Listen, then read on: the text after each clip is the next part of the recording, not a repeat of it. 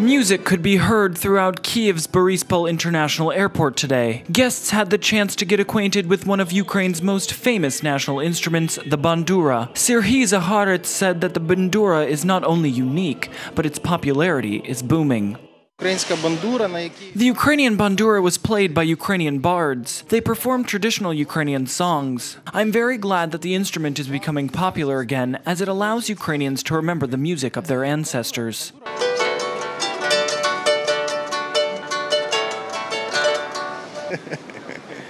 In honor of Defender of Ukraine Day, the Kyiv Bandurist Capella Ensemble is greeting guests and passengers with traditional songs. The majority of these works used to be forbidden due to their calls for Ukrainian independence.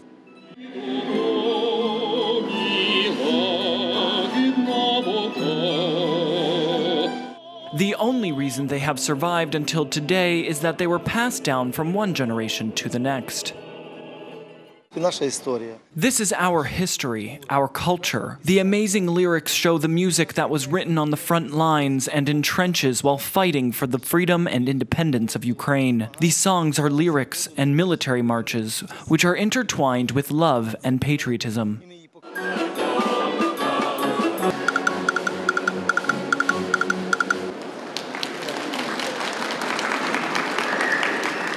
In addition to the bandura, Ukrainian art was also on display. Thanks to the exhibition by artist Andriy Otanyuk, visitors had the chance to glance into the everyday life of ancient Ukrainians. The artist's work blends elements of folk art, symbolic expressionism, and modern aesthetic, creating a unique view of Ukrainian folklore. Andriy strayed from academic boundaries in his art. He chose his own form of mythological heroes. He differs from traditional artists, and his work is unique. Museums are honored to have his paintings in their collections.